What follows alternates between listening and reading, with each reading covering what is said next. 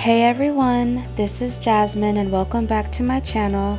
Today I'm going to be planning in my mini happy planner using one single sheet of stickers from the 1050 sticker book and also 2 rolls of washi.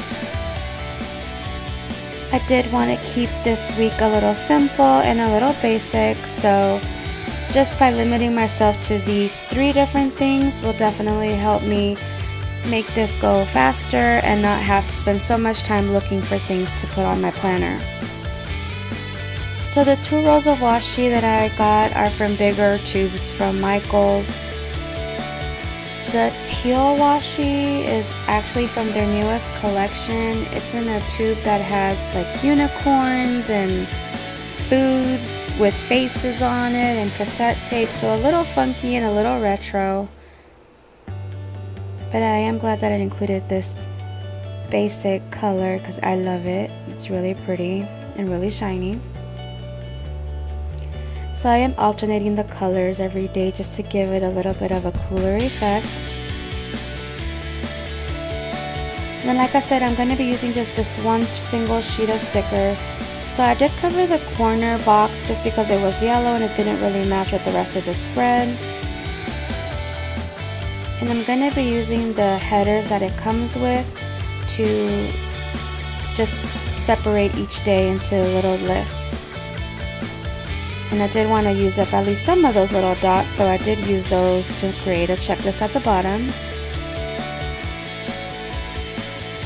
And I love that this sheet already has its own weekend banner, so I don't have to go out and look for one. And these checklists are long for this planner, so I am going to cut them in half so I can use them between 2 different days.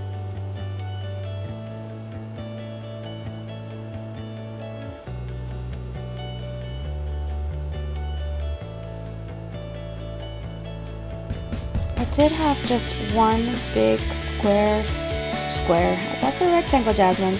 I had one big box sticker, and so I just put it in the middle.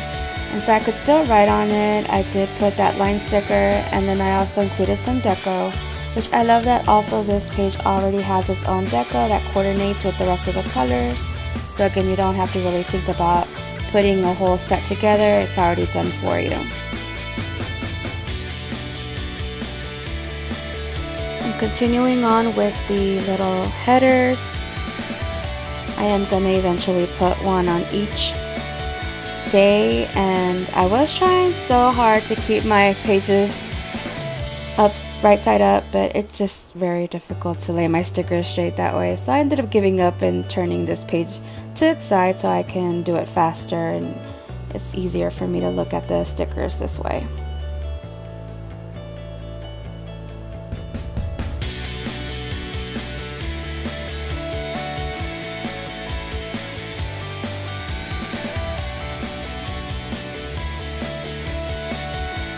So just finishing up with putting the headers on here.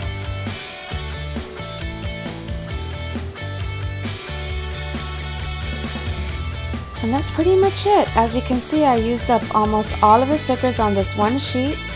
And so now I'm going to put it back into my Kate Spade Wellesley's planner that I took the rings out on. And then it's a very simple spread where I can just have my on-the-go to-do list.